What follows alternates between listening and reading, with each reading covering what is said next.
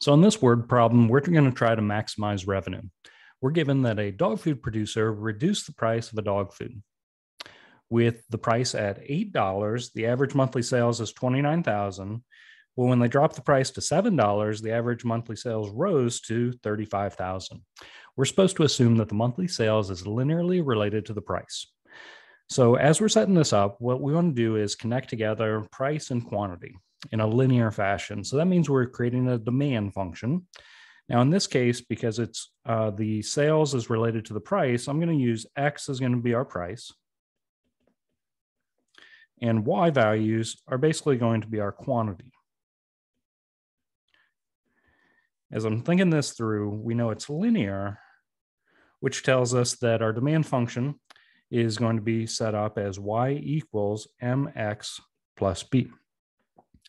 And basically, they gave us two ordered pairs to go on here. One ordered pair, if we're plugging in an X value of 8, a price, we're going to have 29,000 as our quantity that's related to that. And then the other ordered pair, 7, goes along with 35,000. Okay, so to get this linear relationship set up, we're going to need the slope of this line. So M is going to be the slope formula. We're just going to use Y2 minus Y1 over X2 minus X1. And treat these ordered pairs as we fill them in as just being ordered pairs. So let's go ahead and say 35,000 minus 29,000 over 7 minus 8. So this will give us 6,000 over -1 or -6,000. All right, as we fill that in, we can get Y equals -6,000 times X plus B. But this is going to leave us with, we don't know what B is yet. So to find that, I'm going to go ahead and fill in using one of the ordered pairs. So filling in, I'm going to go ahead and use the second ordered pair that we set up, the 7, 35,000. So 35,000 is going to be a Y value, is going to equal -6,000 times 7 plus B. This leaves us with only one unknown. We don't know what B is, but we can do a little bit of solving down and find that. So 35,000 equals, multiplying those two together, -42,000 plus B. We'll add the 42,000 to the other side and get B equals 77,000. Okay, this means our demand function is Y equals -6,000 times X plus 77,000. All right, but we're trying to maximize the revenue. So we need to represent the revenue. So the revenue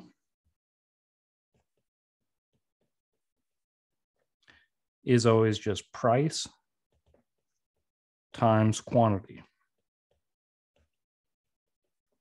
So in our case, I'm going to go ahead and say this is R of X to represent it, call it a function. Our price was the X value, and then the quantity was going to be our Y. So what I'm going to use is Y equals the -6,000 times X plus 77,000. So I'm going to fill that in where our quantity is. -6,000 X plus 77,000. All right, to optimize this, to maximize our revenue, what we want to do is find any critical numbers or critical values. So to do that, we want to find the first derivative. So R of X. Sorry, before we find the first derivative, I'd rather not use the product rule. So I'm going to go ahead and multiply this out so we can just use the power rule. So distributing that X on the outside, we're going to get -6,000 X squared plus 77,000 X. Now let's find the first derivative. Using the power rule, we'll go ahead and bring the 2 down, multiply it by 6,000, so -12,000. Reduce the exponent by 1, plus 77,000. Okay, to get the critical numbers, we're going to have to set this equal to 0 and solve down. So subtract the 77,000 from both sides.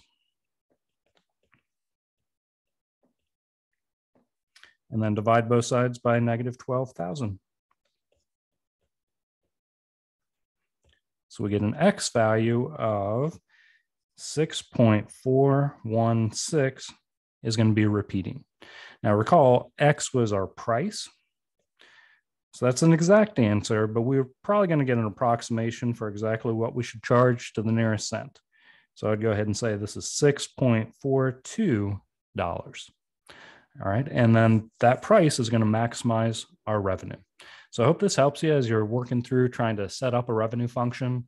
Remember, if it's a linear relationship, treat it like we have ordered pairs and make sure it fits into that y equals mx plus b. All right. Hope this helps out. Good luck.